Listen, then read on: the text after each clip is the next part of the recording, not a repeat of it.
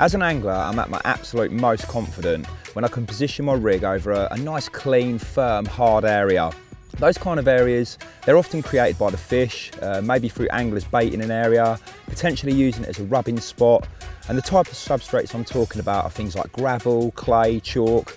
Basically, my confidence is at an all-time high because I know when I position the rig on that spot, there's no other debris, there's no weed, there's nothing to potentially not allow my rig to settle and lay true on the bottom. And it just gives me a lot of confidence. I can then bait accordingly over the top of that spot with a mix to get the fish really grubbing around. Because there's no silt or silkweed, all those particles and bits will settle down on top of that spot, and it just creates a natural dinner table where the carp can come in and feed happily. Of course, there's a number of different rig options you could use within this scenario, but for me, my #1 go-to setup is the Slip D. It's a dead simple rig to tie. I personally fish it in conjunction with an inline lead setup and a nice big long length of Klingon leader to pin everything down. I'm going to quickly run through with you now exactly how I tie it to help get me bites over those nice, clean, hard, firm areas. To create the Slip D, the first step is to take a length of armour link.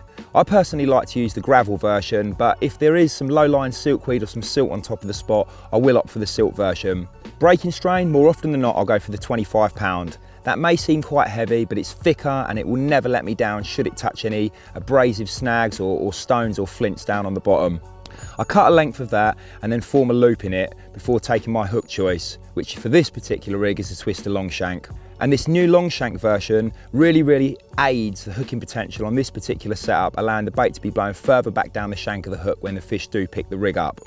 I form a loop in the armour link and then pass it through the eye on the Twister long shank, before then taking a bait screw and passing that over the loop also.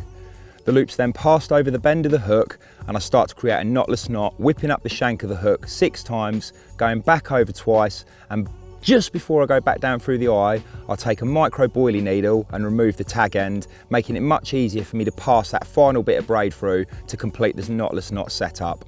Next step is to take a little hook kicker. This is slid down the armour link and passed over the eye of the hook, just to aid with turning the hook when the fish again pick that rig up. It's important to consider your rig length whenever fishing in a situation like this over a nice hard firm bottom, and especially over a mix of bait. Basically, those fish will come in on the spot and they'll grub around, feeding very close to the bottom and moving very slowly. Thus, I want them to pick the rig up and immediately tension the hook link and come into contact with the lead. So it can vary from time to time, but usually my hook link length's around 10 centimetres in length. To finish the rig off, I'll tie a double overhand loop knot in the end and leave the loop quite large to allow me to loop that onto the swivel, and also to fish a small PVA stick down the hook link itself.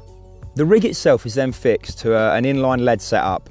Depending on the situation I'm fishing in, will either be a drop-off inline or an inline mounted directly onto the leader. The leader setup is made with Klingon leader. It's incredibly abrasion resistant, splices really easily, and importantly sinks like a stone, but best of all will follow every single contour it's fished over, unlike more conventional lead core which can kink and stuff across the bottom.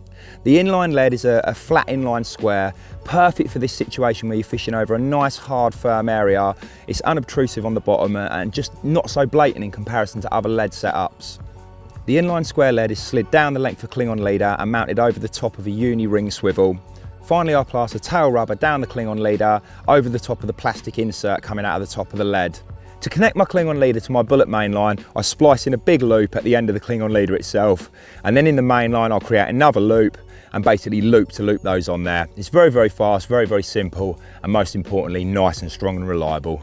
So there you have it, the Twister Longshank Slip D, a rig I've literally caught hundreds of carp on from all over the world. It's something I have utter confidence in. Most importantly, it's simple and easy to tie.